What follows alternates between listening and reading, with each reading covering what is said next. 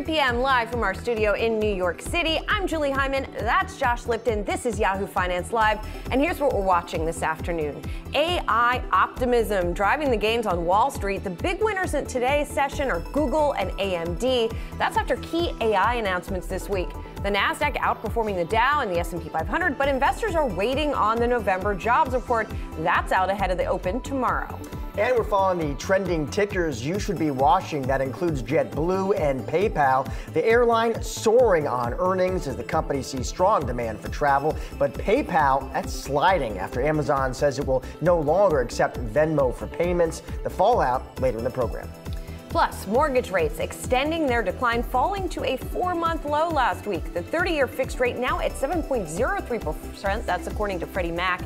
And with Treasury yields sliding, we could see mortgage rates break below 7%, well, sometime soon.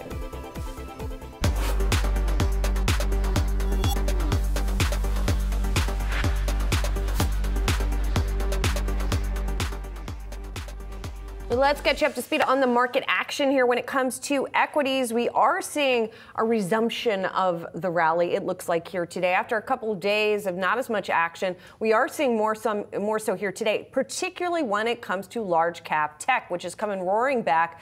Once again, seeing a big divergence between the Nasdaq and the Dow. The Nasdaq up about 1.2% today, whereas the Dow's only up not even 0.2%. That's about 67.5 points. The S&P 500 hovering there in the middle, up 0.75%, and it all has to do with large cap tech. Indeed, the two best performing groups here, communication services as well as information technology. Then bringing up the caboose, as our friend Brad Smith likes to say, is the energy index and utilities once again, just as they have been all year. We're going to dig into some of these individual movers like AMD, like Alphabet in just a few minutes. But first, we got to talk about what's going on in the broader market as well. Stocks are indeed trending higher today. The S&P 500 looking to snap a 3-day losing streak. Bonds moving in the opposite direction. The 5-year showing the biggest drop going into the close. And joining us now, Riverfront Global Fixed Income CIO Kevin Nicholson. Kevin, it's good to see you. We've had some volatility in the bond market today, driven in part by some commentary from the Bank of Japan. But of course, in general, recently, the trajectory has been yields lower, prices higher. What are we looking like into the Fed meeting next week?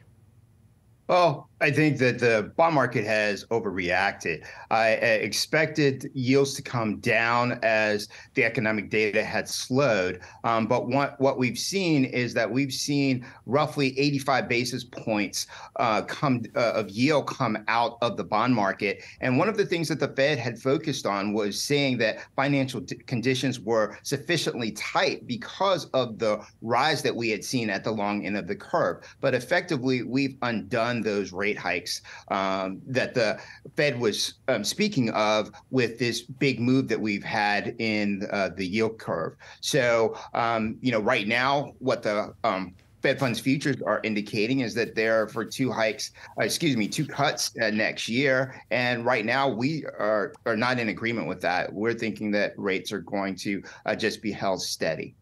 And Kevin, can I just ask you, when you think about what's driving this big rally in bonds, I mean, look at the yield on 10-year, 4.13 here. If you were to, listen, you could talk about cooling inflation and as you were mentioning, the market's expectations for the Fed. I'm just wondering, Kevin, do you think this is in part also is this investors covering shorts as well? I mean, when you see a rally like this, it certainly comes to mind.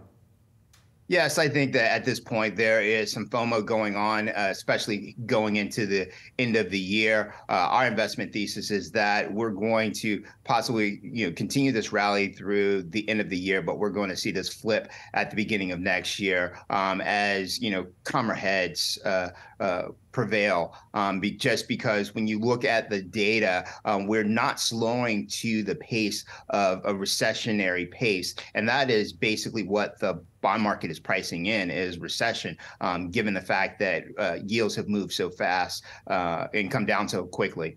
It's interesting. I'm looking at your forecast for next year. You're looking at a 2024 10-year of 4.75%, obviously well above where we are right now. But 2024 is a long period of time. Like, what are you seeing that as the average for the year? Are you seeing that as year end? And what's going to drive those yields back up to that level? I think it's more of the average for the year. As I think yields will get pushed back up to that level if we do not see the rate cuts. And right now, like I said, the market is forecasting 2 rate cuts in the first half of the year. If we don't see that happen, then you're going to all of a sudden see a lot of the momentum that has been in this market actually pushed out. And one of the things that I look at is where are we on inflation, specifically sticky inflation, so CPI. And sticky CPI is still at 4.95%. That's well above the 2% range that the Fed is looking at, or the target that they are looking at. And more importantly, those are sticky CPI encompasses the big expenditures such as shelter and medical expenses and education expenses. And, and that's where people are going to spend the bulk of their money. So I think that the market has just gotten ahead of itself. And also the market is also depending on spending to slow down. But when you look at, ADP's report yesterday, and you look at where the wages are for the folks that are, job changers, they're still getting pay increases of 8.3%. Those job stayers are getting wage increases of 5.6%. And you have headline CPI sitting at 3.2%. And even in the non-financial companies, they're getting wage increases of 4.5%. So the wage increases are still higher than inflation. So that's going to lead to more spending. And I think that that's going to cause the Fed to be higher for longer than the markets are anticipating right now. And so, Kevin, kind of, let's just keep on that argument right there in terms of wages. I'm just interested tomorrow, another big data point, that big jobs number, Kevin. Let's say that comes in, hotter than expected, stronger than expected. What would you expect to see in response in the bond market?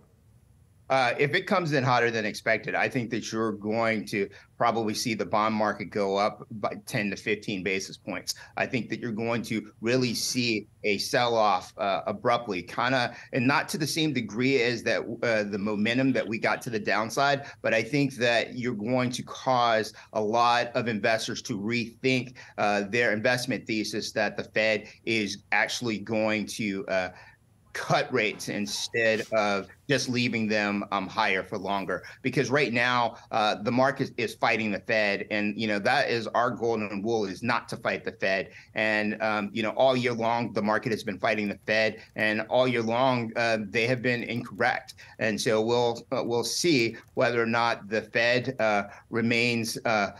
continues to have the advantage, or if the market has the advantage. And Kevin, finally, I want to ask you also about a little bit of a technical support for treasuries that we've seen to some extent for years, and that's foreign demand for treasuries. Some of the more recent auctions, not just for foreign demand, but domestic demand as well, has been choppier. How are you seeing that factor going into 2024 as well at play in the treasury market? Well, Julia, it's funny that you mentioned the auctions, because we have a 3-year auction and a 10-year auction next week, and 30-year. And it's going to be important to look at those auction results next week to kind of give us some insight of how it will how yields will react going forward, because now that we're down nearing 4% on the 10-year, it's going to be a very different atmosphere as it pertains to the number of buyers that comes in. Additionally, when you think about the fixed income markets, you think about Japan. Japan is the largest holder outside of the U.S. of our treasuries. And if the BOJ actually decides to finally get rid of yield curve control, their yields are going to go up, and that's going to entice more of Japanese buyers to actually stay at home and not participate in our treasury market. So then that's going to take some demand out of the treasury market as well. So that's part of the reason why I have yields expecting yields to be a little higher in 2024, but I don't think that we're going to reach the highs that we saw this year. Kevin, thank you so much for joining us today. We appreciate it. Thanks, Josh.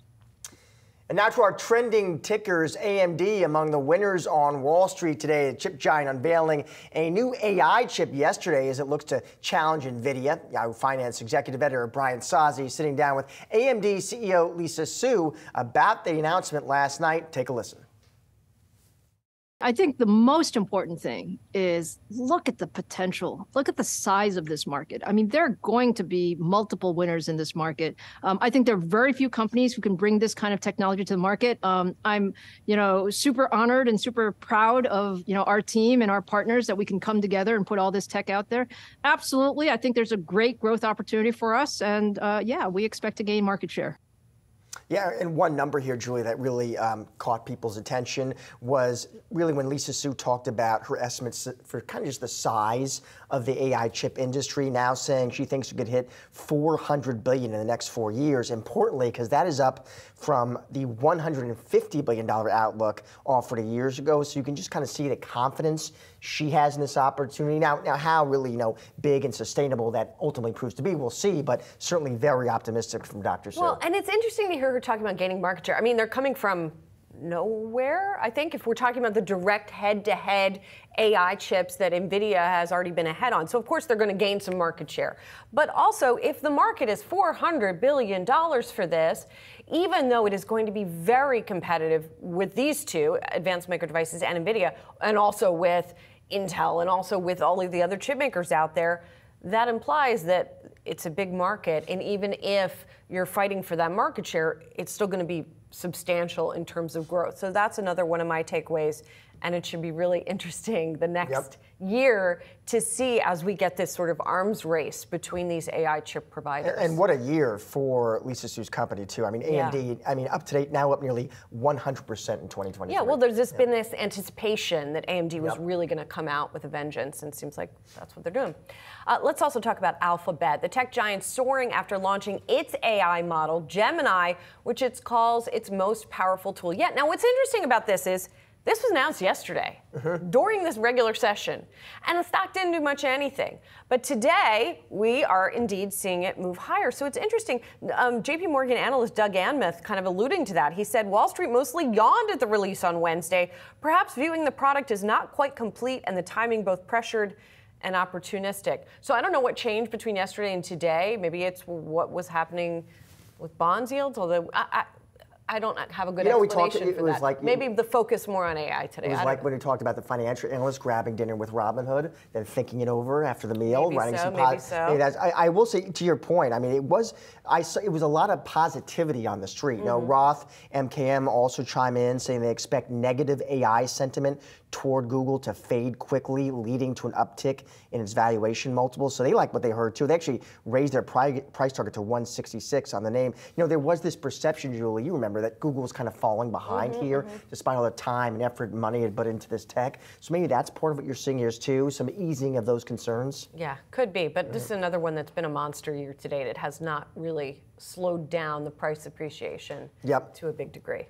All right, and finally, let's check out PayPal. Under pressure, Amazon sending a letter to its users that they will no longer be able to use Venmo to make payments starting early next year. So this one, the headline here seems to be, okay, PayPal, the news is Amazon's telling their Prime users, it sounds like, Julie, Pay with Venmo will no longer be available for checkout on their website. Goes into effect, it sounds like, January 10th. Users will still, it sounds like also, they can still use Venmo debit and credit cards, but this was, they initially rolled this partnership last year, actually around this time, October of last year. Evercore saying PayPal was hoping to monetize Venmo more effectively. Amazon was clearly looking to get kind of exposure to the newer, younger customers. Bare bottom line is we expect this news is simply the result of a lack of traction as consumers just fail to adopt using Pay with Venmo as their preferred checkout. I mean, it's sort of just another thing when it comes to PayPal. In sharp contrast with the two tech giants we were just talking about, this stock is down year to date by more than 20%. And it's undergoing this big transition from longtime CEO Dan Schulman to Alex Chriss, who's going to be the new CEO. They've talked about reorganizing some new business units to sort of sharpen the focus of the company. And so this feels sort of incremental given that backdrop. As we talked about, we're going to get a bigger sort of payments landscape outlook tomorrow with an analyst, but it's an interesting time for PayPal in particular in that universe. Yeah, this Evercore note, actually, I thought a really interesting point they made was PayPal has kind of discussed, they said, a sort of number of Venmo partnerships, right? They've discussed, Uber and Grubhub. Their point to their clients was this news sort of creates concern, in their opinion, around kind of just PayPal's ability to monetize on those platforms. So to your point, not news that you needed. No.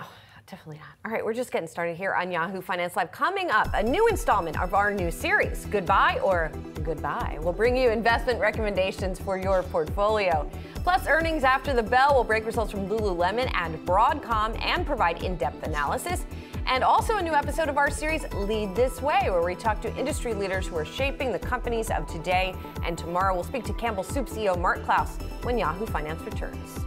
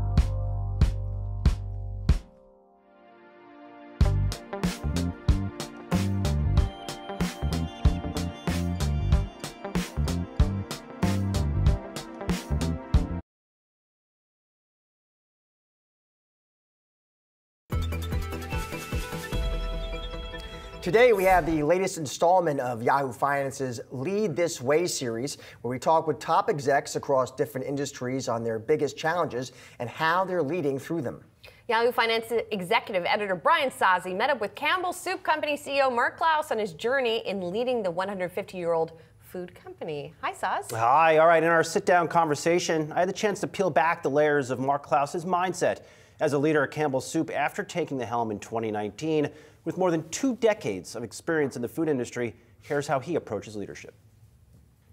Leadership is a muscle, and in my experience, honestly, it is the great differentiator.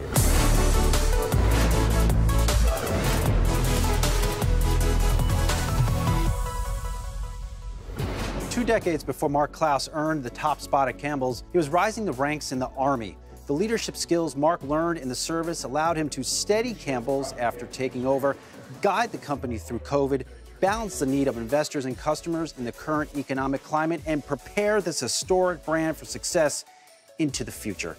I'm at Campbell's headquarters in Camden, New Jersey to get a basic training on how he became such an inspirational leader and went from captain to CEO.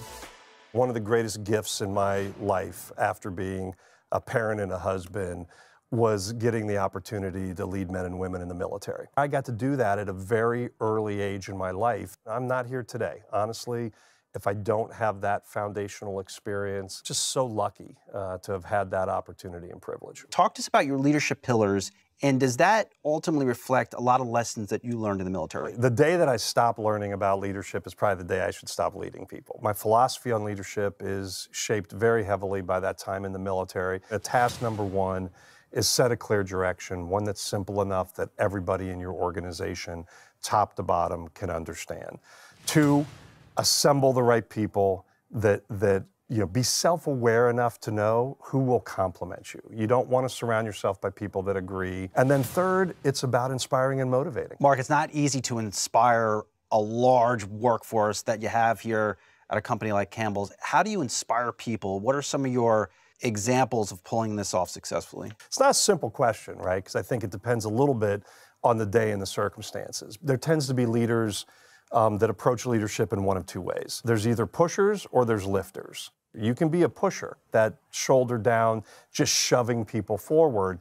The problem is when you run into real obstacles as a pusher, that's when organizations come grinding to a halt. You can also be a lifter, and that's really what I've tried to do, right? Instead of just being that constant force of execution and deliver, how do you create this feeling of empowerment so that when they run into those barriers, they have the opportunity to overcome them?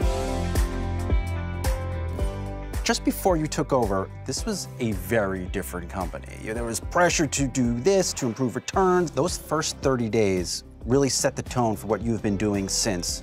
What was your playbook in those early days? Sure. What did you tell your team? Is there a moment that's it's a great question, and I think there were some real foundational learnings around leadership that have followed me throughout my career. And one of the things that I think leaders can make the mistake of is, well, look, I'm going to sit down, I want to absorb for 30 days or 90 days, and then I'll organize, or maybe I'll bring in a consultant and we'll build. Still time for that. Right? Yeah, no, like set a direction, be clear about a path forward. Even if you're 80-20 on that, set the path and get the organization mobilized. And the simpler you can make it, the better. So for me, in those first 30 days, it was really about setting clarity and simplicity around direction. You start to get the structure right, you're improving the culture, you're getting the operations where they need to be, and then boom, COVID-19 crisis. Yeah. When that started, what was your leadership playbook? Because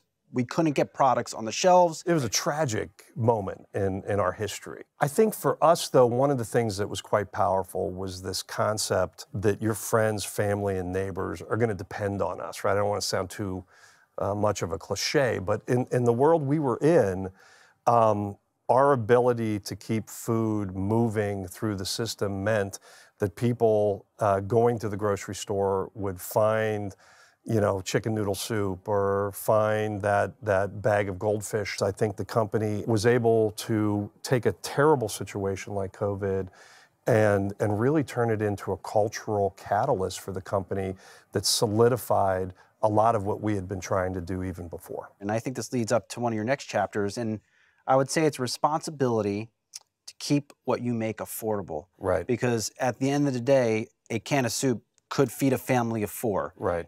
Does that weigh on you? Yeah, I mean, absolutely. It's one of those balancing acts, I think, is the way I would describe it, where you're trying to figure out, okay, how do we protect the financial integrity of these businesses while we ensure that we're keeping accessibility there on products that we know are incredibly important in moments where consumers are struggling. The benefit of a portfolio is it does give you some of the flexibility to make those choices. I can't believe you're buying a pasta sauce company because, to make full disclosure, shocked the hell out of me. I'm like, I think Mark's going to get something in snacks, and then boom. Rayo's. The day before that deal, what were you thinking?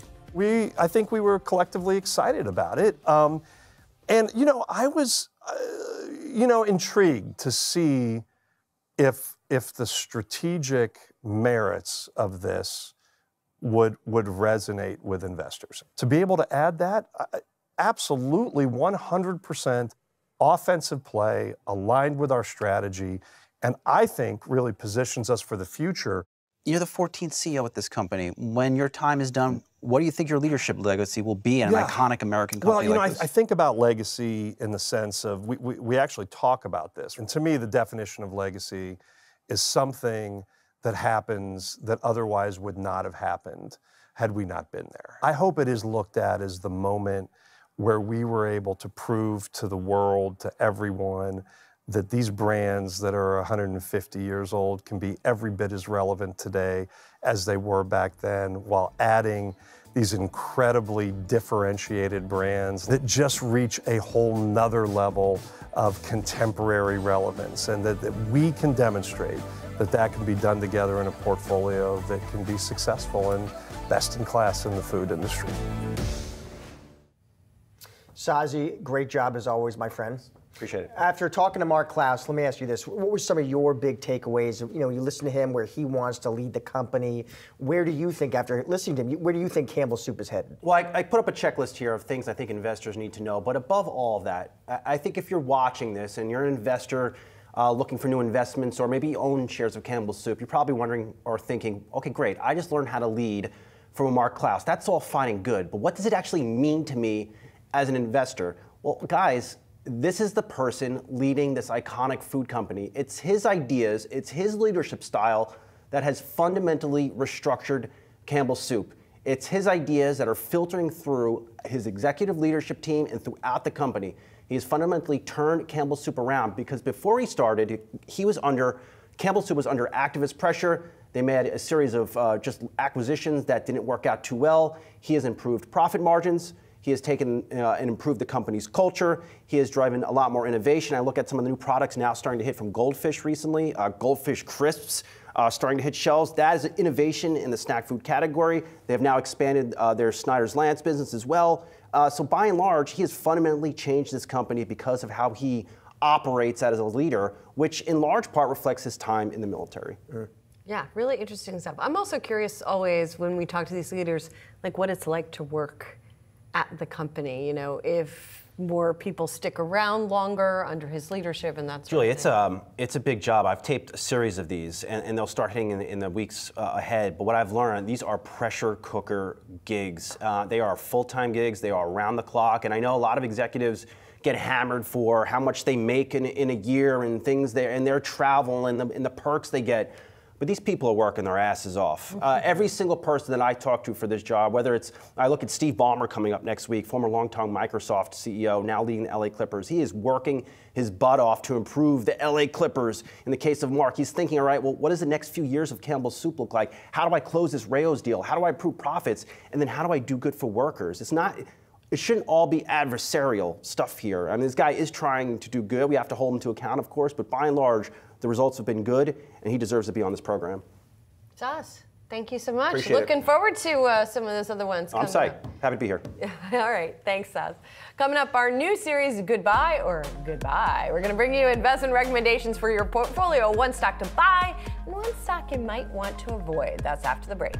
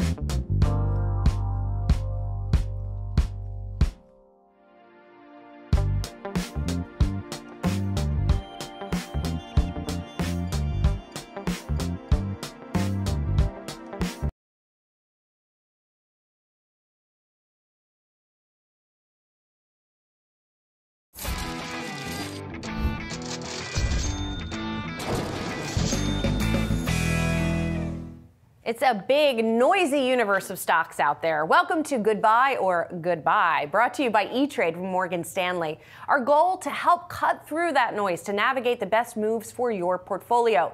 And the noise has been incredibly loud this year around one term: artificial intelligence. Of course, NVIDIA has long dominated the conversation, but now other AI-related investing ideas are starting to pop up, and some companies already seem to be falling behind the curve. What's the best way to play it right now? I'm here with Nancy Tengler, CEO and CIO of Laffer Tengler Investments. Thank you, first of all, so much for being here. Really appreciate it. So let's get right to it. When we're talking about this theme, your buy is Broadcom. And we'll get to AI sort of lastly here, but I do want to dig through the various reasons, Nancy, for your buy on this, goodbye on this. First of all, the company getting a debt rating upgrade, and it's sort of unusual that it's getting it at this time. Talk us through that. Well, of course, they just completed the VMware acquisition, and doing so doubled up the debt.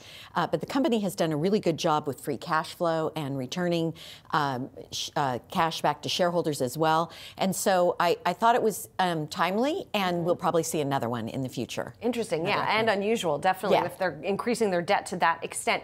You alluded to this, the strong capital return here. So do you expect that to continue and even grow as we go into the next year? Yeah, Hawk10 has done a great job of returning cash to shareholders through share buybacks and through dividend increases. And the historical dividend increase on this stock is like 25% over the last 5 years. Now, that's probably going to slow they report after the bell today. Yes, they do. So fingers crossed. But even if the stock goes down, it's a great opportunity to jump in. But the dividend growth will probably slow on the heels of the VMware acquisition.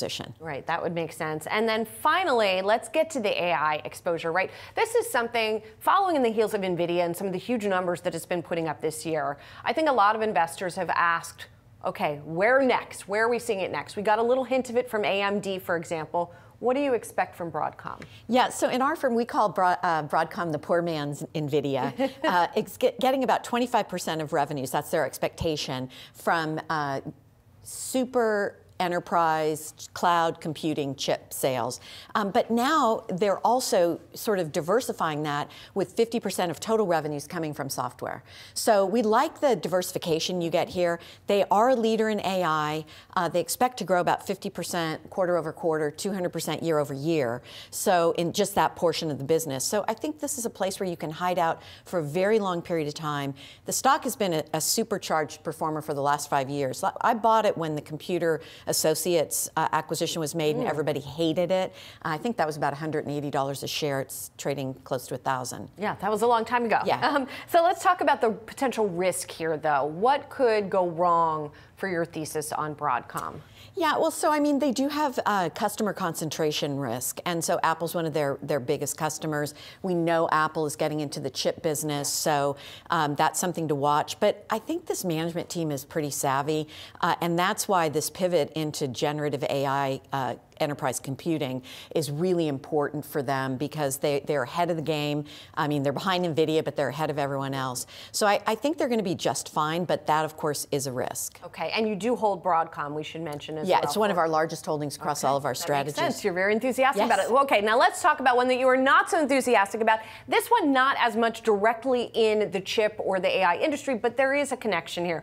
And it's Interpublic Group, which is the big advertising company, IPG, as it's known. So let's talk about your more bearish thesis when it comes to IPG. And first of all, here they have a different stance on AI than some of their competitors within digital advertising. So what are they saying about it? Well, they're not saying anything, and that's part of the problem. And when we sat on the conference call, we owned the stock. We're now out of the stock. Our investing theme is old economy companies that are embracing the digital revolution, generative AI, cloud computing, and the suppliers of those products. So Broadcom would be a supplier.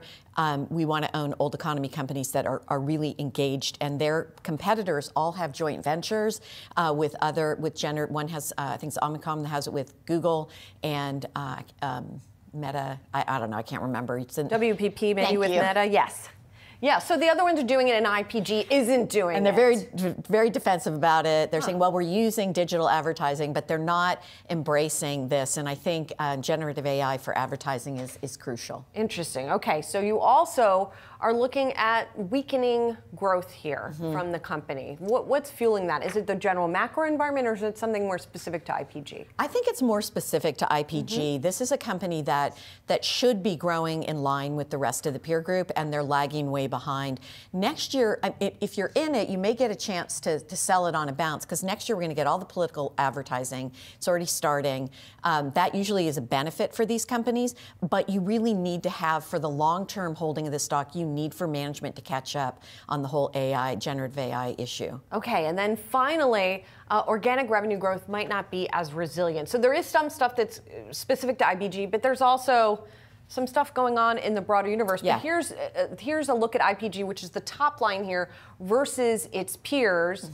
And you can see, the numbers on the top line here are smaller than most of the others. Yeah, and generally speaking, I mean, even though those look like small differences, the impact on margins is super powerful. And so if you've got Omnicom that's got 3.5% to 5%, while IPG is growing 1% to 2%, that's a material difference. And so we are out of the stock. We're probably likely to stay out of the stock. But if you own it, I still think you might get a shot at selling it at a little higher levels. All right, and then finally, just like we asked about the risk for Broadcom, we have to ask about the upside risk for this one. What could go right? Could, I guess, a pivot all of a sudden if they're changing what they're going to do with regard to AI? Yeah, and this management team has not shown a willingness to even admit they're behind. But if they do pivot, then I think it's a really interesting opportunity to step in and buy a beaten down name that's trading at a pretty decent valuation, because a pivot will improve their revenue growth, clearly. All right, and as you mentioned a couple times, you exited the stock at the end of September. You like Broadcom. Let's just recap the goodbye and the goodbye. Nancy telling investors, buy Broadcom. The stock got that S&P debt upgrade with a positive outlook. There's strong capital return and increasing AI exposure. On the other side, you're saying avoid IPG, management justifying that limited AI exposure approach. Revenue and operating margin growth expected to be weak in 2024, and similarly, organic revenue growth might not be as resilient as initially anticipated. Nancy Tengler, thank you so much for doing this. Julie, good to see you in person. This is such a nice excuse to get people here in the studio to see us in person as well. Thanks so much for watching Goodbye or Goodbye. We'll be bringing you new episodes 3 times a week at 3:30 p.m. Eastern. Tune in tomorrow. We will tell you which stock in the Magnificent Seven is a buy and which to avoid. We'll be right back.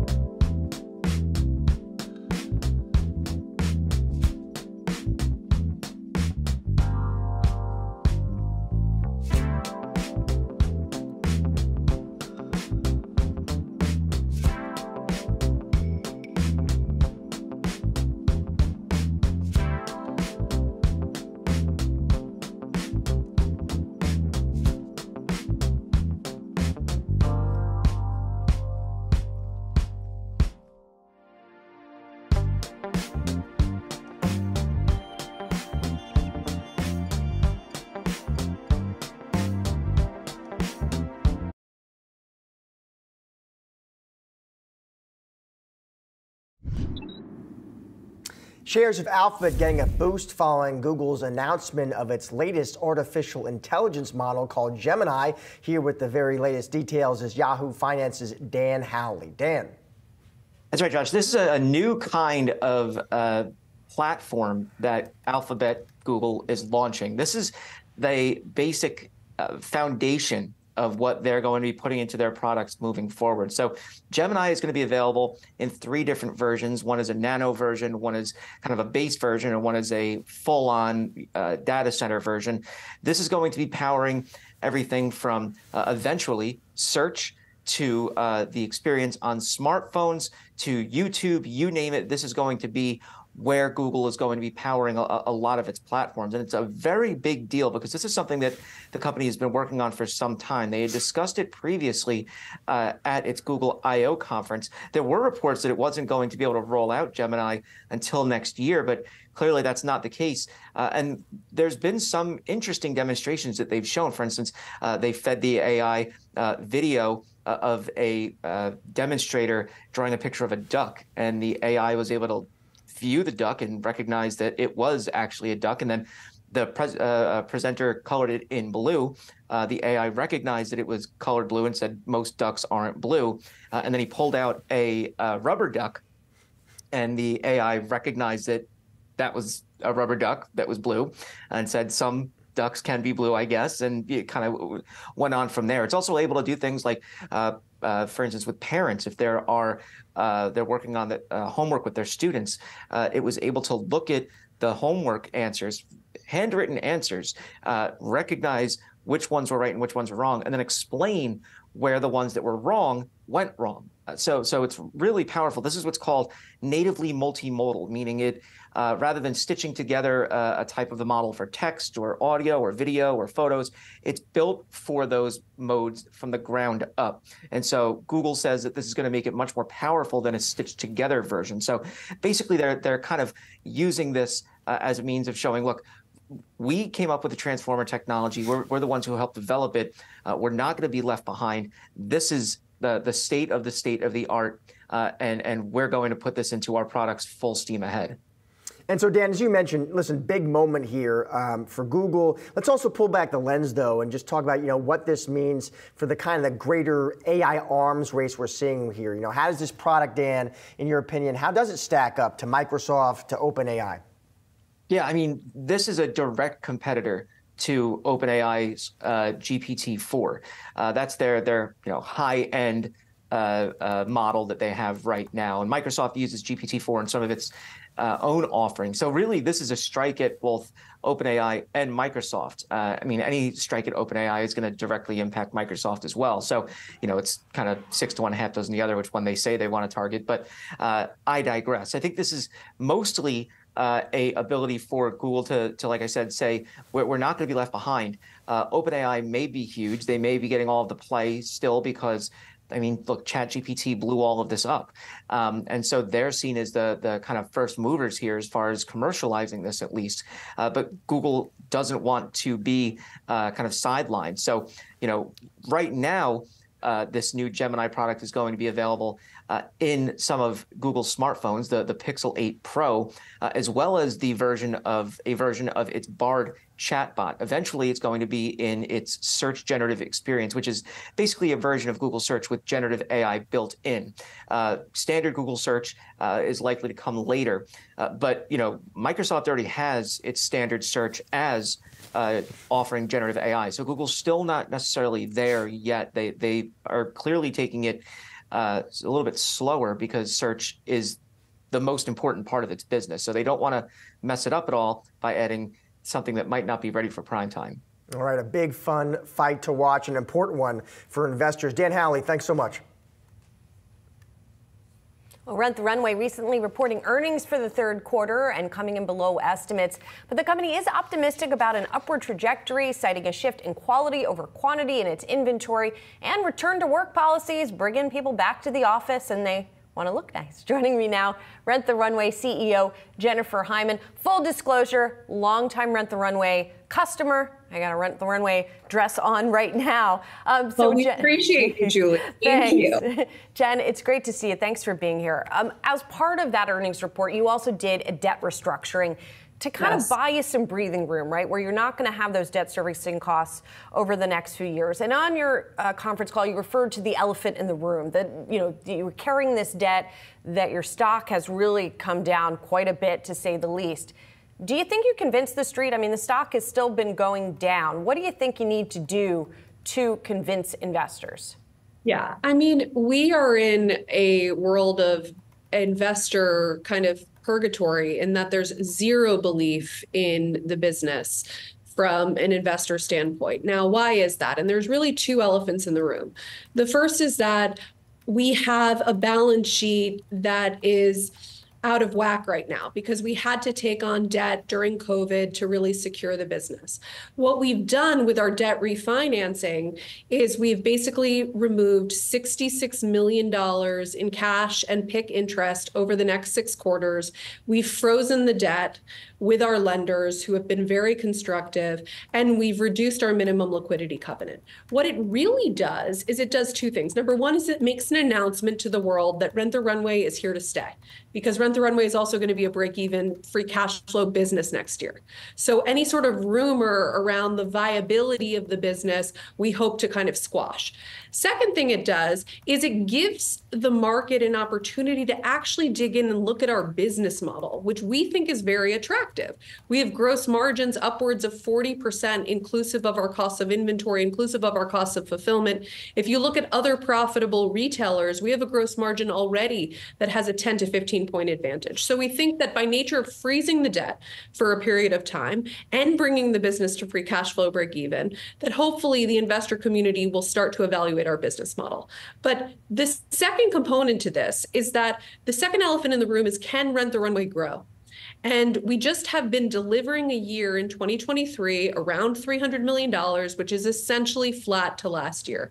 So I understand why there is that question. Right. What we went into detail on the call is that we've made some significant improvements in our inventory, which was a real problem that was causing elevated rates of churn. And so we diagnosed the problem. It's temporary. We've started to fix the problem. We're seeing incredible traction and green shoots of data, and that gives us a lot of confidence for growth going into 2024. So I want to ask about growth in particular with subscribers, because active subscribers fell for the third straight quarter to a little under 132,000. What level of active subscribers do you need to maintain to get to that free cash flow break-even level, that target that you're talking about? Yeah, so importantly, one of the things that we shared on the call is that we are driving the cost structure of our business to be able to be free cash flow break even in a 0% growth scenario for this year. So you don't have to believe in any growth in order to understand that we're driving the business to break even, no matter what. Second is that we intend to grow subscribers substantially. You know, one of the things that has changed over the last few years is that the market is way more open to rental and to fashion subscription than ever before. We used to be the only player in the space. There's a lot of competition right now, which is actually building out the market overall. So there's no reason why this shouldn't be a business that has multiples the number of subscribers than it has. We hold the premium positioning in the market with the best inventory, the best customer base, the best premium brand assortment. And so we, by nature of getting to break even in a 0% growth case, growth is just upside and just adds to the free cash flow profitability. Now, you mentioned it's become a more competitive landscape, and people are more open to these kinds of rental services. Just to mention one, there's a rental service called Nuuly, which I understand is not apples to apples with you guys. It's owned by Urban Outfitters, and it did just announce an operating income in that business last quarter, which leads me to wonder if you have discussed partnerships with other retailers or even some kind of a deal with other retailers, if you think that the economics of the business model would work better in that kind of a situation. So first of all, our financials are not apples to apples with Newly because they're announcing operating group profit as opposed to us driving against real free cash flow break even. So number one, like, it's not the same, their profitability. Number two is that the business proposition of Newly is targeting a very different customer, very different use case. Rent the Runway's customer base is primarily professional women in their 30s and 40s who are highly educated, who are sophisticated, who are using us to go to work, to go to events, and to kind of dress for elevated every day. I also have a lot of respect for what Newly has built and how quickly they've built it. I think they've done a great job. They're helping alongside other competitors to build out this market. But if you want designer clothing, there's no real other place to go beyond Rent the Runway for this kind of service. In terms of partnership, you know, we have, again, a gross margin that is 40% plus, and that gross margin is inclusive of all of our costs of inventory, all of our costs of fulfillment. That business model has incredibly high flow-through margins as well, which is one of the things we're going to prove out, you know, next year. So I think that there are a lot of great opportunities with larger retailers as it relates to co-marketing, as it relates to synergies. Of course, we always are having those kinds of conversations, but we feel very proud of the actual financial model of Rent the Runway. No one's really looked into it because we have this overhang of debt and this question mark that has existed until now around viability. So by nature of stamping out those two things for the time being, we hope that people will actually dig into the actual economics of this business and they'll be able to see it as we deliver free cash flow break even. Jennifer Hyman of Rent the Runway, really appreciate your time today and helping us walk us through all of this. Appreciate it. Thank you so much, Julie. The buzz around artificial intelligence this year has rocked Wall Street, with investors lining up to see how companies will increase their exposure. And AI is a big theme at this year's Barclays Global TMT conference in San Francisco. Yahoo Finance's Shauna Smith sat down with Barclays Managing Director Tim Long to get into what business leaders are most excited about in 2024. AI does cut across, and they're all in very different end markets, but using AI in different ways. So a few of the companies, Motorola for their camera business and Juniper in their wireless LAN networking business, are really using AI. So they have real life use cases. And then, you know, Dell and Pure Storage and Juniper are busy at work building either, you know, PCs for Dell, servers for Dell, storage. Different elements of these large language model networks that we're going to see. So it's really a big driver across the board for these companies. And Tim, you're a veteran tech analyst here. In terms of the hype that we've seen of AI this year over the last couple of years, have you seen anything like it before? Yeah, it's pretty unprecedented, and everyone is, you know, calling it a hyperscale or cloud 2.0, and it's, you know, there's tons of money being invested now, but a lot of the initial money is just, you know, going to NVIDIA chips, and, you know, we've yet to really see the rest of the build out. It takes a lot of storage and networking and everything else to get real value out of these AI chips that are going out there. Is it going to be the theme you think that dominates the tech industry at least next year as well? Yeah, I think it will be. I think it'll shift from, you know, from these maybe more towards inference. What's going to happen next? What are the use cases? Are there business models that will support a sustained business here for a lot of these companies? So one of the biggest questions now is, is there going to be a positive NPV to all these investments that are happening? So I think next year will be a lot more about having more use cases that people can point to say, wow, this is a great business model. I want to invest more in this. Yeah, and that the investments are paying off. Tim, with that in mind, then, who do you think is best positioned at this point? Yeah, so in my coverage, which is tech hardware, probably the leading AI play would be Arista Networks. They make switches and routers that, you know, the networking element of these data centers, and normally that's 10% or so of a spend. In the AI data centers, it's going to be 15 or more. So more networking intensive. They're a real leader in the space, competing with a Cisco and a Juniper. we think they're really well positioned for next year, and the way their model is likely going to work, 2025 is probably the even bigger year as there's some migration of kind of NVIDIA InfiniBand type of networking towards Ethernet, where Arista is going to be really well positioned. And Tim, another name that I know our audience is very familiar with, and is a favorite among investors, not one of yours though, and that's Apple. You have had a neutral rating on the stock now for quite some time. Yes. Why are you a bit bearish? Yeah, so Apple's a very tricky one. You know, we're in a period now where the fundamentals are not good. They basically lowered guidance maybe 4 quarters in a row. They don't give official guidance, but numbers have come down 4 quarters in a row, and the stock's up whatever 30-40% this year. So it's not always one as a stock that operates in line with fundamentals. And you know, we struggle with the multiple and the valuation on it. I mean, this before, you know, 5-6 years ago, this was pretty steadily a mid-teens multiple stock, and then after a 2-year period, it was a 30 multiple stock. I don't know what really changed. So we still see weakness in iPhone 15. We were just in Asia. It sounds like the 16 next year's version is going to be much of the same, nothing too different in it, which means if we're still in a rough macro environment, could be another year of weakness on the hardware side.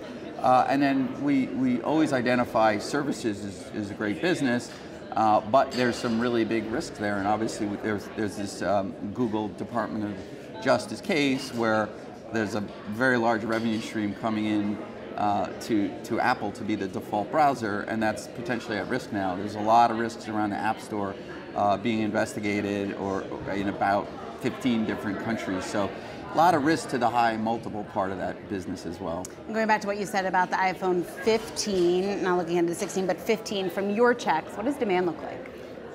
It's fallen.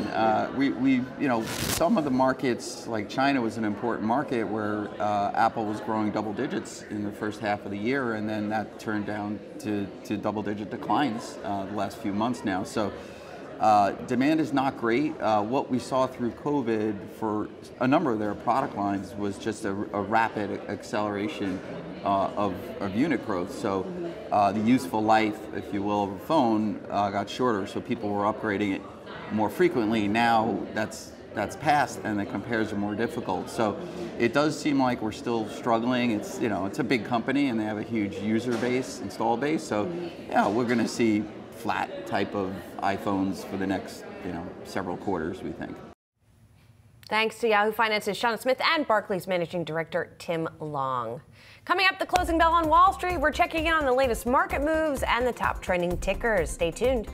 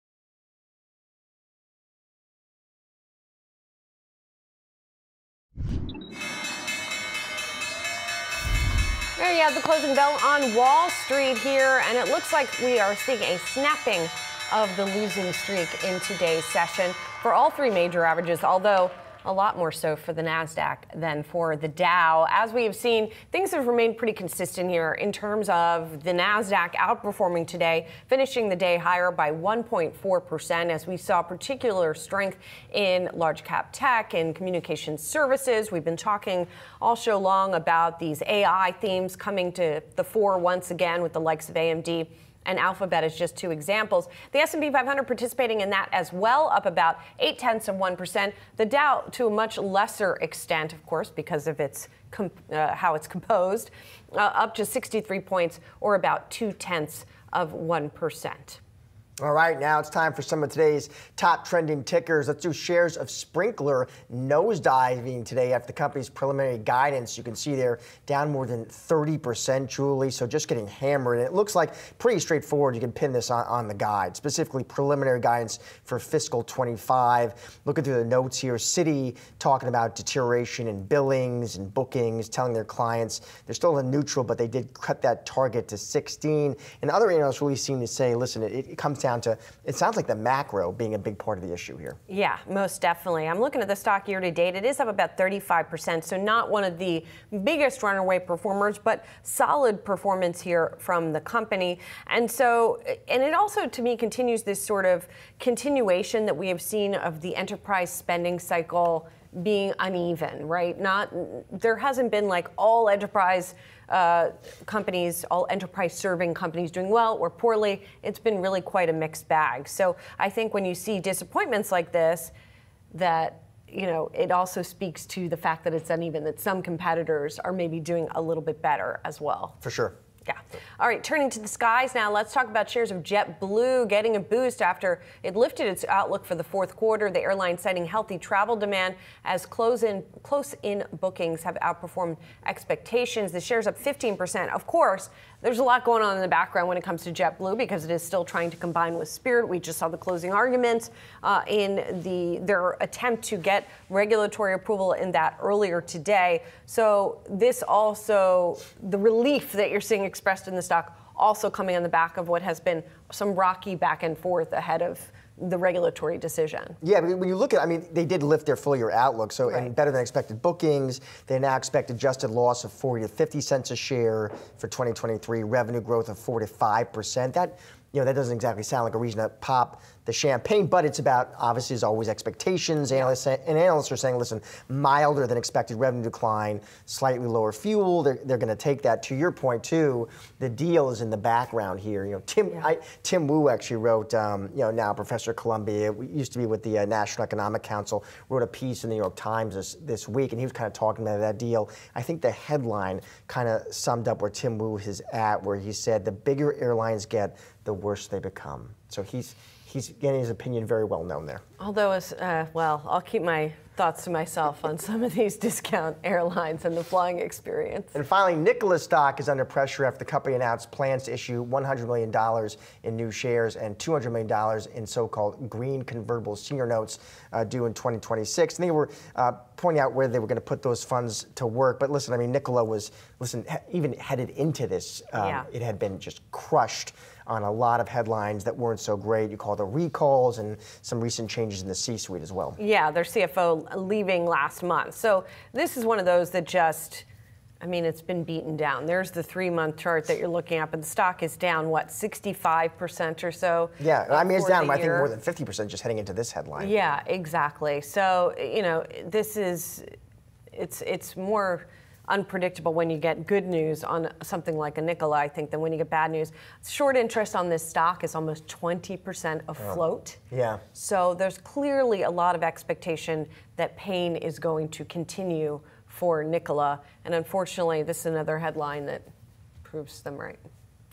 All right, the Bank of Japan might be set to exit from ultra-low interest rates. Jared Blickery is here with us now on what's moving on the news, and that was big news today. It is big news, kind of a sleepy December story, but I think it's going to be one of the bigger stories of the new year. This is the Bank of Japan. They are having a meeting in a couple weeks, which was not supposed to be a live meeting where they're going to do anything major. Traders are now pricing in the possibility of a rate hike for the first time in forever. This is the result in currencies. These represent the Japanese yen versus a basket of currency pairs. The yen versus a peso up 3.57%. That's a winner, but I want to focus on what's happening with the US dollar. Now, this pair is presented inverse to how it usually is, but this is intuitive. If it's going up, the yen is strengthening, the dollar is weakening, and we can see that is a big movement today, the biggest one of the year. Let me show you what's happened over the last 3 years. The yen has sunk. That's a pretty big drop right now. They're losing losing 27% 1.5 of its value. That is huge in terms of currency. Why did we get there? How did we get to this state? Let me show you what's happened with global banks, central bank interest policy around the world. This goes back to about 2008. That's before or during the global financial crisis. And this is the Fed funds target, the ECB deposit rate, Japan policy rate, all three of these short-term rates. And you can see coming into the financial crisis and just thereafter, all of them hugging the zero line. And check out this yellow one. That's Bank of Japan. It has stayed at zero and in fact has been at negative 0.1% since late 2015. And that's what may be coming up to meet some of these other interest rate targets. Now, what could also happen is that the Fed could cut. And I think that's what the Bank of Japan was hoping for. They have been facing bond vigilantes trying to force their hand, trying to get them to raise their interest rates. But so far, the Japanese Bank of Japan has stood pat, and they've been able to finagle with their yield curve control somewhat of a semblance of control of their yield curve. And this is what the three yield curves look like, all the way from 1 month all the way up to 40 years in the case of Japan. Japan is still sloping up, but that is only because of a lot of intervention in their currency market to produce that. So the concern is that there is a disorderly unwind of this policy in Japan that leaks over into everything else. And one of the things I've been watching today is the bond market. I want to go to the 10-year Treasury yield, which has been up 3% or 3 basis points today. That is not a huge move, and in fact, only 1 basis point now. We did see a bigger spike up on the open this morning, just after 8 a.m. What happens when Japanese rates rise? Guess what? All those Japanese savers are going to be more interested in Japanese bonds than they are American bonds, because the interest rate differential, that gap between the U.S. rates and Japan, narrows a bit. If the U.S. were to cut tomorrow, that would solve Japan's problems to an extent, but that's not going to happen. And a lot of analysts are saying that's not going to happen until next year, and maybe the result and that would be because of a recession. Suffice to say, there's a lot going on in the U.S. markets, but this really hasn't spilled over just yet. You take a look at what's happened in the sectors today, and it's a return of the mega caps. We got communication services up 2%, tech 1.2%, consumer discretionary 81 basis points, looking pretty healthy here. Even in the fringier sections of the market, where you don't necessarily expect stability there, not a lot of red. So this hasn't affected the U.S. markets that much just yet, but should we get that, I guess, as we're getting closer to that December 18th, December 19th meeting with the Bank of Japan, and we do find ourselves with elevated bond rates, that would probably spoil any hopes for a Christmas, a Santa Claus rally in the U.S. Jared Blickery, thank you, sir. Well, we've just got earnings out from Lululemon now, and it's a mixed picture here. So let's talk about the third quarter, first of all. Third quarter comp sales, excluding the effect of currency, up 9%. So seeing continued strength in those comps. The earnings per share in the third quarter also beating estimates. However, a couple of flies in the ointment here. First of all, the company's fourth quarter revenue forecast coming in below estimates. It sees at most revenue of $3.17 billion. Analysts had been looking for slightly more. The other thing that catches my eye is the full year adjusted earnings per share forecast. It looks like full year earnings per share on an absolute basis below is being cut, although adjusted earnings per share is above estimates. So the main thing that appears to be disappointment here is that fourth quarter forecast. And that implies a little bit of disappointment in the holiday season vis-a-vis what analysts had been anticipating. The shares are taking a hit in the after-hour session, but you know, this is a stock where there were some lofty expectations going into this. Yeah, to your point, exactly. I mean, this stock had such a strong 2023 heading into that print. It was up about 40%. And analysts love Lulu. Yeah. I mean, if you look at the coverage, in terms of just the financial analysts who are covering this name, it's around 70% think you should own it. It's about 70% have a buy. So to your point, yes, expectations pretty high heading into the print. There were, though, even among bulls, Julie, there was sort of some notes of caution, at least near term, and I think because of maybe some of the caution they had heard from other, I guess you would call it aspirational brands, right? From LVMH or Canada Goose. And so I do know even with bulls, there was a bit of caution there heading into the sprint because of what they had heard from some peers. Yeah, so just got a look at some more details from the press release here. Just wanted to run through some of these numbers. As I mentioned, comps last quarter were up by 9%, digital revenue up 19%, and in particular, a source of strength was the international revenue, which rose by 49%. That's because they've been opening more international stores here. So that's been interesting as well. And, as you say, this company has sort of defied predictions that it would see some slowing. Maybe the fourth quarter does indicate at the margins some of that is happening, but it has been an impressive growth story for, an impressive length of time at this point. Yeah, and listen, we have a smart analyst coming up to talk about all this, but I think the international, notes you were flagging were interesting because there are questions about China. What does kind of the long-term growth opportunity look like there, as well as questions about competition with some upstarts that I know analysts have their names on as well. Just one more quick comment here from Calvin McDonald, the CEO, who does talk about optimism over the holiday season, right? He says, as we enter the holiday season, we're pleased with early performance, well positioned to deliver for our guests in the fourth quarter. So we'll see. And again, as you mentioned, we're going to talk to an analyst in just a few. Okay. As we close out 2023, investors are reevaluating their portfolios for the year ahead, and Wall Street is chiming in, releasing recommendations for the new year. TD Cowen naming biotech company Regeneron Pharmaceuticals a best idea, calling it, quote, one of the more fundamentally attractive companies in large cap biotech. Stock is up about 17% year to date, nearly in line with gains in the S&P 500. Here with us now is the analyst making that call, Tyler Van Buren, Senior Biotech Equity Research Analyst at TD Cowen. So Tyler, you're a fan on the name, you're bullish. How come, Tyler? What are the catalysts ahead that you think investors need to know about? Sure. Yeah, so I definitely think Regeneron is one of the top fundamentally attractive large cap biotechs.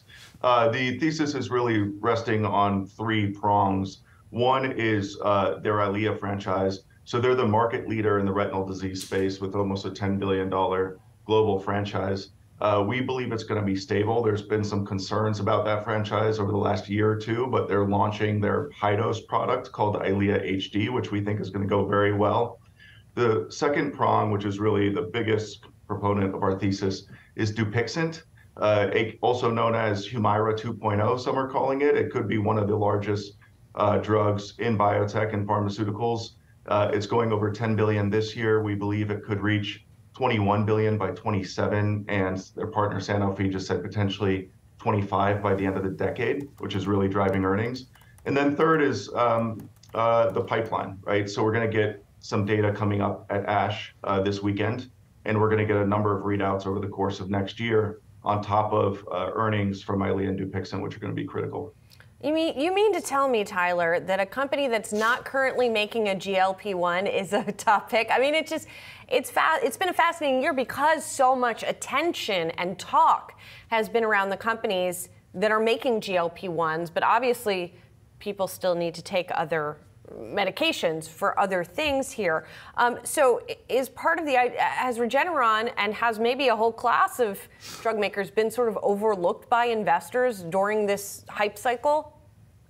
Without a doubt, right? Investing in GLP-1s has been a safe place for investors to be, especially when biotech is going through a difficult period of time. I would, as an aside, I would argue when you're calling for 100 or 200 billion in sales, which is many multiples over the largest drug that we've ever seen, that maybe GLP-1s are a little overhyped right now. But with that said, Regeneron's and Sanofi's drug Dupixent is by far one of the most attractive drugs in the autoimmune space. And the level of earnings that it's generating, I don't feel is fully appreciated by the street yet, because there's been all this focus on this transition from their EYLEA product to their EYLEA high-dose product. And over the last few quarters, we've seen a point or two improvement in profitability each quarter, and Dupixent is actually driving 2/3 of earnings, and that's going to continue to grow substantially over the next 2 years. And Tyler, this stock, it's had a nice run this year. It's up nearly 20%, but you're bullish on the name. So you clearly obviously see valuation is still constructive here, Tyler? Without a doubt. The price target that we put out with our best ideas note was $1,000 per share, which could be conservative. It's a DCF-based price target, which is supported by a 19 to 20x multiple on our 25 earnings number, which is 51 and change. But that's also assuming very little pipeline, which is underappreciated, although we believe attractive. If you start adding those products in, as well as if you look at Dupixent numbers moving forward, you could get earnings upwards of $60 to $70 per share. And of course, with that, the price target would go higher over time. What's most exciting to you in the pipeline right now, Tyler? There's a number of things. Actually, this morning, we just got data from linvoseltamab, which is their BCMA bispecific for multiple myeloma. Their CR rate, or cure rate, essentially, the functional cure rate, looks to be best in class. About half of patients on therapy are potentially getting what is virtually called a functional cure, and they're really at the end of the road and running out of options. Speaking of obesity, next year they're actually having their activin myostatin inhibitor entering the clinic. So that's interesting, right? Because the goal there is to reduce or increase weight loss, but maintain lean muscle mass, right? So make it sort of a healthier weight loss. And then, of course, Dupixent could get approved in COPD next June, and it's shown data that suggests that it's one of the most exciting drugs in COPD we've ever seen, with exacerbation reduction of 30 to 34%. And Tyler, I want to get you out of here on this. Just a question on the C-suite. You know, Dr. Len Schleifer, he founded this company. It was back in 1988, Tyler. It's a long tenure. Is there discussions about any changes in that role? And if so, you know, who might take the reins? Not yet. Len still has a ton of energy and is very engaged. He actually, you know, responds to our research when we put it out, which is somewhat unique for large cap biotech CEOs. Obviously, Len and George have been some of the most successful people on the planet with Eylea and Dupixent, and I think they'll be able to repeat that success with some of their pipeline agents. So not at the moment. He's got plenty of energy, and I think he's got a few years to go. All right. Tyler, thanks so much for joining us today for that time and insight. Appreciate it. Thanks for having me. And coming up, shares of Lululemon are trading lower after reporting earnings. We're going to bring you in-depth analysis of that report. It's coming after the break.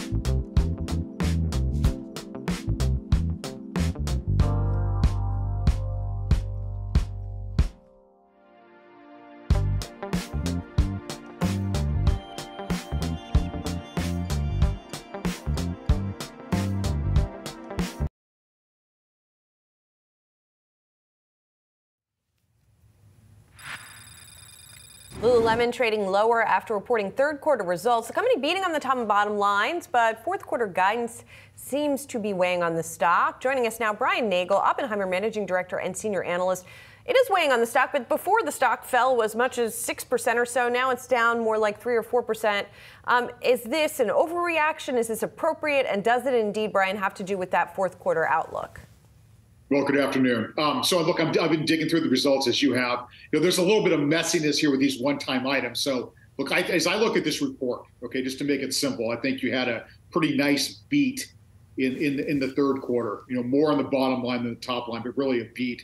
The gross margins were a lot higher than expected. So that was a positive.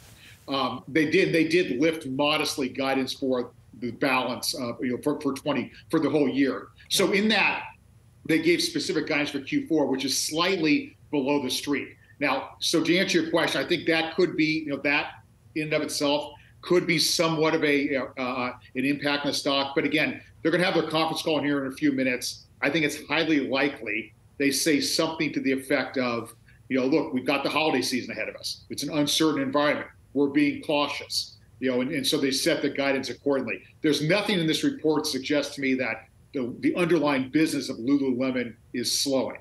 Now, the other thing I think we need to take in consideration when kind of trying to make sense of this initial move in the stock is this has had a stock that's had a big bounce lately. I was just looking at the chart before I jumped on your show here. And I mean, it's up like 35% this last couple of months, basically, before the market closed today, touching all-time high. So you've had a big bounce in the stock. But again, I think the business is tracking quite well here. And Brian, it plays Lululemon in this kind of, let's call it aspirational consumer space, right? You think of LVMH or Canada Goose, that type of consumer, Brian, how are they holding up right now? Well, look, overall, it's a good question, Josh, but I mean, I'm going to try to make it a short answer. I mean, overall, the consumer continues to hold up really well. I've been through a number of quarterly reports here over the last several weeks or few weeks, whatever. It seemed like there was a bit of consumer weakness in October. Some of that was probably weather driven, with it basically being too warm across the country. But I think what we're seeing consistently, and I very much expect Lululemon to talk about this on their conference call, is that the consumer, when there's a reason to spend, they're showing up. Okay, so in that reason most recently is Black Friday or the beginning of the holiday selling season. So I think that that to me is suggestive of a still underlying healthy consumer backdrop, and this aspirational consumer you call it. I think they're actually in decent shape here. Well, and it seems like they don't necessarily need an event when it comes to Lululemon. I mean, their comps have been pretty consistent here. And as always, when we talk about this company, I sort of try and figure out what the special sauce is. What is it in your view? Is it something to do with the management? Is it just the nature of the category they're in? What do you think? Well, there's a very easy answer to that question. It's the product, right? The product is, they have a superior product. And, look, I'm an analyst. I've studied this company financially for a very long time now. But if you talk to anyone that wears Lululemon, they love the product. The product, it wears well, it washes well, it looks good, blah, blah, blah. So the product is their competitive advantage. I think they do a very good job in managing their brand. But really, this all begins with a superior product. And I think this is important. I mean, we've seen this now for a while. Lululemon is an athletic or athleisure brand, but it's clearly taking market share across clothing. I mean, more and more people are wearing Lululemon in non-athletic settings. For instance, work. So that's a big market share opportunity for this brand. Brian, we won't ask you what you're wearing on the bottom half right now. Lululemon. Yeah, of course, of course. Hey, Brian, let me ask you just to dig into competition a little bit more. I'm interested, some of your colleagues on the street, they bring up some of these, I don't know, I guess you call them upstarts, Brian. The Vioris, for example, is a name that gets tossed around. How much competition, how much competitive risk do you think those kind of upstarts, Brian, kind of pose here? Well, look, you always have to watch them. I think, I visit these stores quite often to see what's going on out there. And I think, some of these upstarts, like you call them, are doing a nice job. You've got a nice look, nice stores. Stores are crowded. But, in my mind, and going back to the comment I made here about, how Lululemon is taking market share across clothing, I think when you have these other Lululemon lookalikes pop up, it just legitimizes the category. And I think it legitimizes this athleisure category as something more than athletic wear. So there's plenty of market share to go around for Lululemon and these higher quality upstarts. Something else that also stood out to us was the international growth here. How much of the opportunity do you think still exists? I mean, they saw, what, 49% revenue growth because they're opening stores internationally. And they've got plans to do more of that. Is that going to just continue to provide more fuel to the fire here? Absolutely. Look, this is a brand that, so what we've seen so far translates very well overseas. We've seen it in Asia and in Europe and other parts of the world. And I think they're really only beginning there. I was in Europe not that long ago, visiting clients of ours, and it was interesting in markets that what I think would lend very well to Lululemon. It's not there yet. So it's in my mind, as they continue to push in, particularly in Western Europe, there's just a huge opportunity for incremental growth. One other thing I wanted to ask you about was sort of the failed mirror experiment, if you will, and Lululemon's attempts to sort of partner or tag on other types of experiential brands. Is that just not the way that they're they're putting that behind them and they're not going to do it anymore? What do you think? Yeah, look, if there's a blemish on the Lululemon story, I think it's with their mirror mistake. Okay, and I think they learned their lesson. They made that acquisition at a time when connected fitness was hot, was the rage, and I think that was very much a Me Too type move. And again, I talked about it. I know some of my competitors out there, or colleagues, talk quite negatively about this too. But I think Lululemon learned its lesson. This was not the right strategy. They're now largely done with it and moving forward. And I don't think there's so much good here. I don't want to ding Lululemon for that mistake, but to be honest, that in my mind, that was a mistake. Brian, we always love having you on the show. Thank you so much for joining us. Thanks for having me. Let's talk Broadcom, shall we? Because they're reporting earnings as well. The company coming out with fourth quarter adjusted earnings per share of $11.06.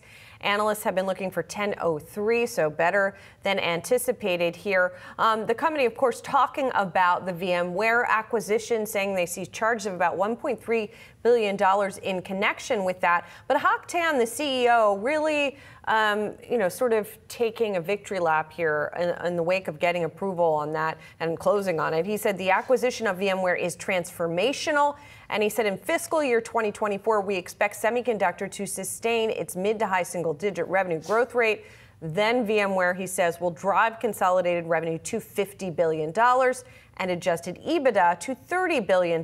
Now, you do see the stock falling here. That $50 billion is perhaps a little bit shy of what analysts had been anticipating. That might be part of what's going on here for Broadcom. But, we'll keep an eye and get some more analyst commentary as it comes out to see if that's exactly what's going on. It is falling, at least initially here in the after hours. We'll wait for the conference call. But also, this is another stock that just has roared in 2023. Yeah. Heading into this print, it was up more than 60% this year. And, it's sort of like, it's kind of like the Lululemon of the chip space, meaning analysts just love this name. Again, about 70% have a buy. And when you talk to those analysts, first of all, they'll mention Hock Tan. They really like the management team, right? They like the business model and the operating margin. Specifically, Hock Tan has kind of moved this traditional chip name into the software space. And you mentioned VMware, that's kind of part and parcel of that strategy. They did just only recently complete that $61 billion acquisition. They got finally the regulatory approval they were waiting up from China.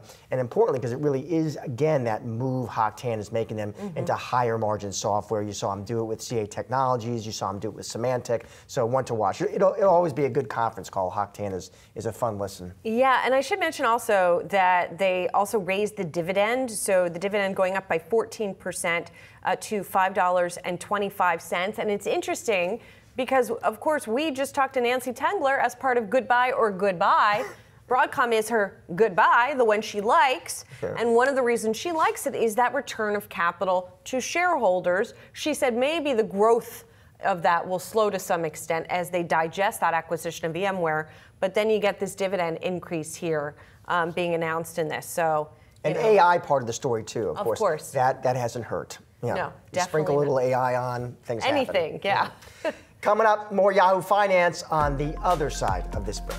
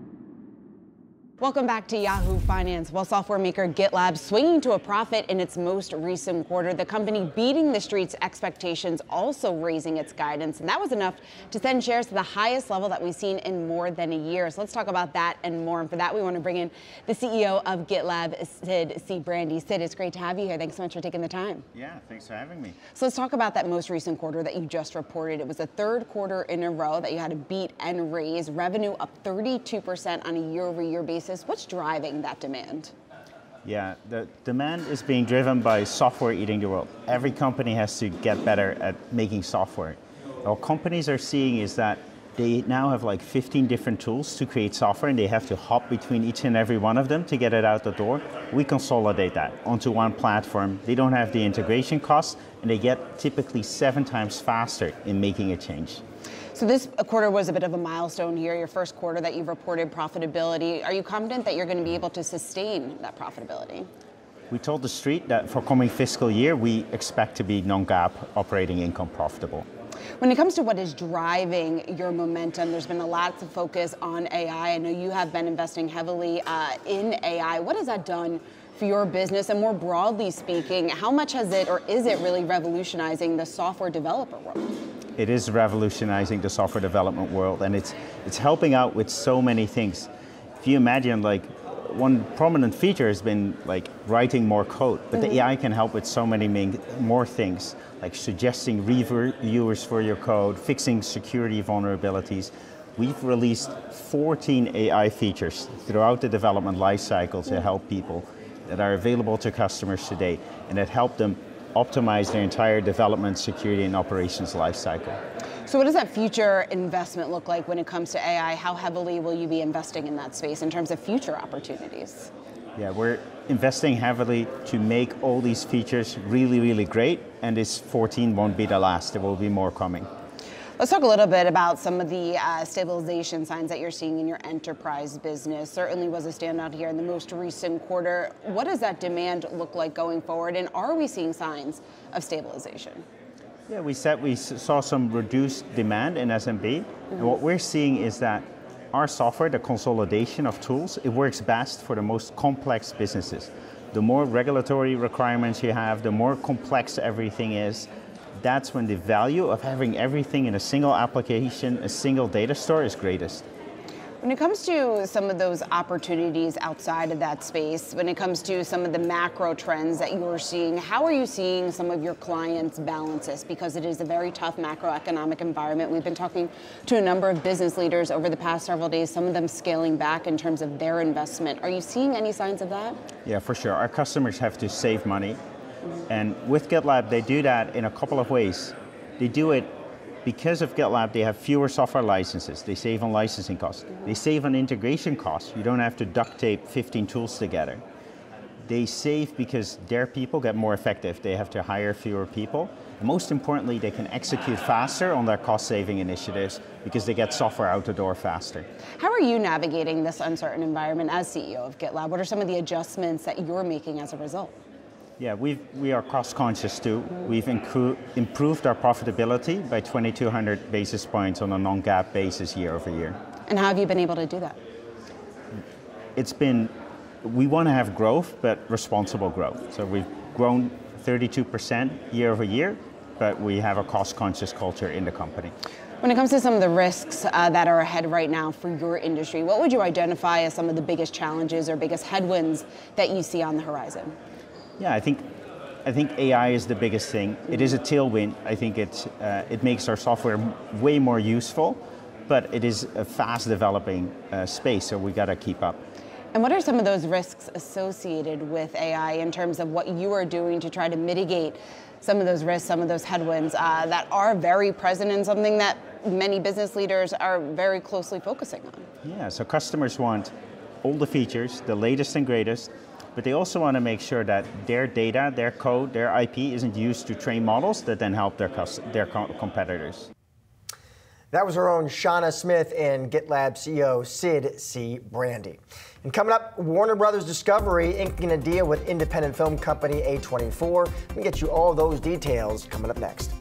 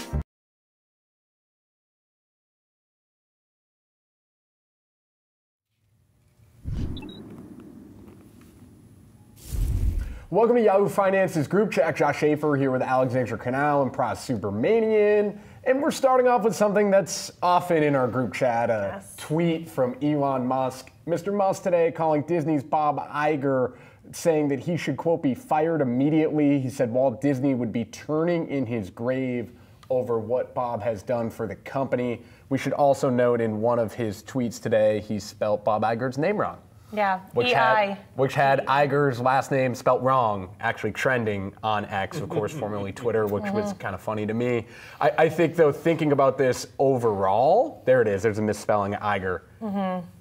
Why would you come at Bob Iger, Elon? He keeps doing this with big media moguls, people that in theory could be advertising on X if they wanted to, but seemingly probably aren't because they don't really agree with Elon. And it seems like he's just ostracizing more people by doing this. Yeah, and this all started because New Mexico's Attorney General on yesterday, filed a civil lawsuit against Meta and CEO Mark Zuckerberg. We know Mark Zuckerberg is a rival of Elon Musk of sorts. And in that suit, the AG alleged that Meta's social media platforms like Facebook and Instagram are not safe spaces for children, but rather, quote, prime locations for predators to trade child pornography and solicit minors for sex. Now, Disney pulled its advertising off of X last month after Elon Musk, showed his support for an anti-Semitic tweet or post, and continues to advertise on Meta, which is the crux of Musk's argument. But, I've been looking at a lot of reactions to this. I mean, clearly it seems like Musk is offended that Iger pulled the ads off of X, is continuing to place ads on Meta. But if you talk to advertising experts, that's something that's pretty common considering the user engagement on Meta or Google is much higher compared to X. X is sort of small potatoes compared to those bigger guys. So it seems like there's a bigger issue here when it comes to the future of advertising on X specifically, rather than solely Elon Musk. But clearly he is still creating a lot of problems for this company. And it's sort of what you're telling me kind of is making me think there's a distinction here. Is Bob Iger pulled the ads because of Elon's behavior, right? What's happening here with the New Mexico case is that it's other content that's happening to appear on Meta platforms that Disney ads running. It's not like they're actually trying to do bad stuff or highlight bad stuff. In the case of Musk, he actually did like that tweet, right? My idea here is, hey, Elon, just why don't you fight Bob in a cage match? Like you did it with Zuckerberg already. Just go for it. Just do it there. But I'm just saying, go back to kind of focusing on Tesla and go back and focusing on SpaceX.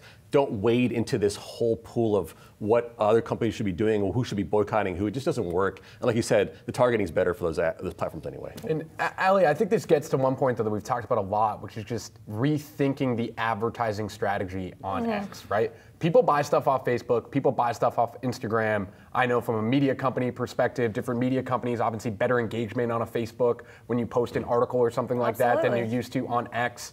Just figure out a better way to advertise, right? And that's sort of what this is getting at, is Disney wants to advertise on Meta's platforms because it's a better way to pay for advertising. How do you do that for X? Yeah, and X really needs to figure out how to either A, boost their user engagement, or B, create a product that's attractive to those smaller types of advertisers. But speaking of media companies, I want to now take a look at Warner Brothers Discovery, the company inking a deal with independent film company A24. Now, in this multi-year deal, A24 will run its new films exclusively on Max and HBO cable networks. Now, A24, very prominent studio. We got some really solid movies from them, like Uncut Gems, Everything Everywhere All at Once. And this is something that we're seeing more and more of with these media companies as debt piles on, as all of the streamers are really looking to reduce churn or consumers canceling their subscription plans. They're licensing content. And Warner Brothers CEO David Zaslav, he's been very adamant that licensing is the future. And we've seen even Netflix hop in on this trend. I mean, Netflix has been very successful with licensing content. You could just look at Suits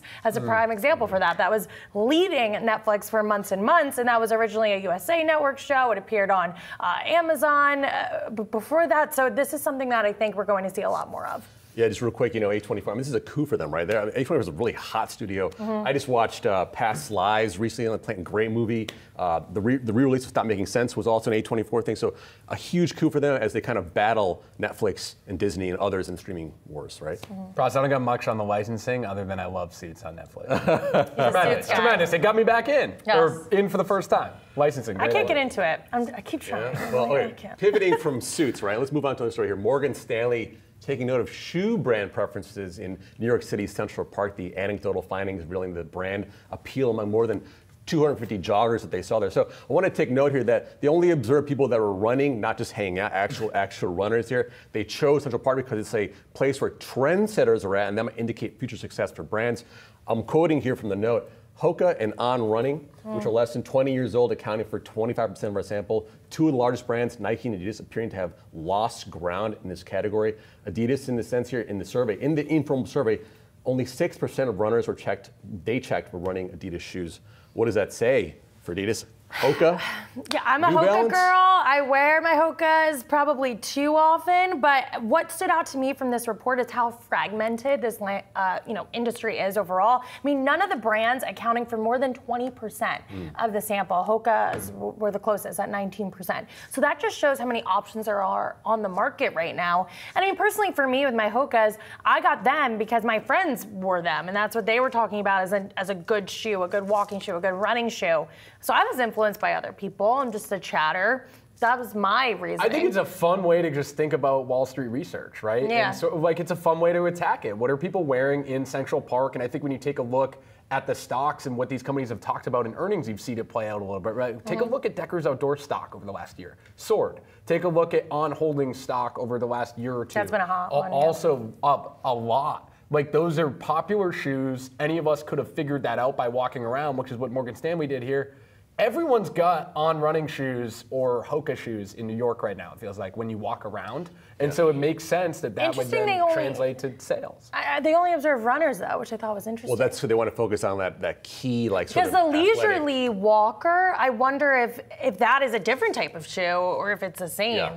Yeah, and it's also looking at they said that Adidas actually caters more towards the lifestyle people, not so much the runners. Yeah. So, and even Nike back in the day was actually a running brand, right? So they're sort of going elsewhere, but it's the Ons, the Hokas, the New Balances that are sort of taking the lead here on the running stuff. But I want to add here a correction from yesterday's earnings segment. Yesterday I said GameStop reported an 18-cent loss for the quarter. It turns out that was a loss for the company through 3 quarters of the year. GameStop actually reported a 1-cent loss for the quarter. We apologize for the error. I just want to say quickly on GameStop too, we also noted yesterday about how the board approved the ability for the company to invest in other stocks with their cash on hand, sort of like you buy GameStop, it's almost like you have a tracking stock of other stocks in addition to their overall core business. I thought that was pretty interesting. I don't know if you guys have any other thoughts on I mean, it will just be interesting to see if we learn any more about that, right? Like what sort of stocks would they buy? How does that sort of work? I think it'll be interesting to see how it plays out. They have the ability to do it, right? But that doesn't mean that they've actually bought other equities. What other equities would they buy? How's that work? Is it good? I don't know. Yeah, and at the end of the day, GameStop is a meme stock, and it's certainly battling a lot of challenges, especially when you think of the mix shift of games going from more physical to the digital world. I think a big question for GameStop moving forward is how do they diversify and have meaningful growth? Something we'll definitely be tracking, but first we got to bring you something else we're tracking. Coming up, we're going to tell you what to watch tomorrow. We'll break down all the stories you need to know before a big day for the labor market on Friday.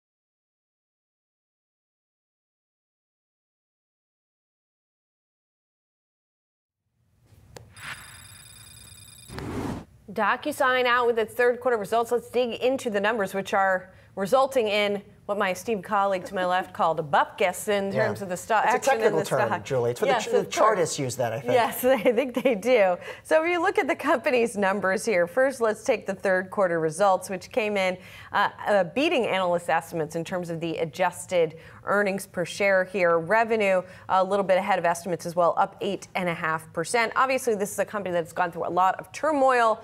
Management changed over the past couple of years after being sort of a pandemic darling and has now been sort of normalizing, if you will. The company's forecast for the full year, it's raising its numbers very slightly for what it expects for revenue, and the same goes for billings here. So I guess there's just not a lot for investors to get excited about. Yeah, and it has not been a great year for DocuSign. I mean, heading into this report, stock was already down about 15%. Now it's it's up about 0.4%. So initial reaction is pretty muted. I think on the call for investors, obviously you'll want to hear more about just the broader demand environment, the competitive landscape as well. That's going to come up. Salesforce, Adobe, what kind of threats those pose? How is DocuSign kind of responding? I think AI investment, product updates. There's a lot to hear on the call. The CEO kind of did try to talk it up. Solid third quarter. Record non-GAAP operating margin and free cash flow, he says, but at least initially here, muted response in the after hours. The stock has fallen in the past three, after the past three earnings reports. Let's get to RH here. This is an interesting one. And here we're seeing more movement. The stock is down 7.5%. It looks like here that the company reported a loss that was unexpected on the part of analysts here, and the net revenue fell by 14%. That was worse than anticipated. They are delaying the mailing of their big catalog, which they call their RH Modern Sourcebook. Basically, they're saying there's been a lot of sales in the industry. They've seen pressure on gross margins because of those sales throughout the industry. And as always, the investor letter for RH is interesting reading. Really, they're trying to position themselves as a luxury home furnishings brand here. And they talk about that effort still being underway. Yeah, and the CEO, interesting comments here as well, just talking about some what they call increasing headwinds in early October. Calls out two things, Julie. One, mortgage rates. He's known to peaking above 8%. That was a challenge. And also calls out geopolitics, by the way, the Israel-Hamas war as another challenge. Yeah, at the same time, the company is going ahead with its purchase of the New York guest house property for $58 million, which they say is going to close in the fourth quarter. They made the agreement to buy that property when interest rates were a lot lower. We'll be watching. Yeah. Finally, here's a look at what to watch on Friday. Investors waiting on the November jobs report. That's out at 8:30 a.m. Eastern time. Economists expecting 183,000 jobs added to the economy. That would show some growth from October, when, remember, the economy added about 150,000 jobs. The unemployment rate is expected to hold steady at 3.9%. There's been some volatility in the labor market. We know that thanks to the UAW and actor strikes. Tomorrow's report will also give the Fed some insight into the health of the labor market ahead of its meeting next week. Wall Street widely expecting the central bank member to hold rates steady on Wednesday. Other economic data on the calendar tomorrow: consumer sentiment, which is expected to tick higher. Here at 3:30 tomorrow, be sure to tune in to Friday's edition of Goodbye or Goodbye. We'll get one trader's take on which Magnificent 7 stock you should consider adding to your portfolio and one to avoid. Goodbye or goodbye? I don't know. I've been practicing. Goodbye or goodbye? You're selling it very well. Goodbye or goodbye? Now I have to tune in. I have to tune in. You have to. I don't know what's going to happen. All right, that'll do it for today's Yahoo Finance Live. Be sure to come back tomorrow at 3 p.m. Eastern for all of your coverage leading up to and after the closing bell. Have a good one.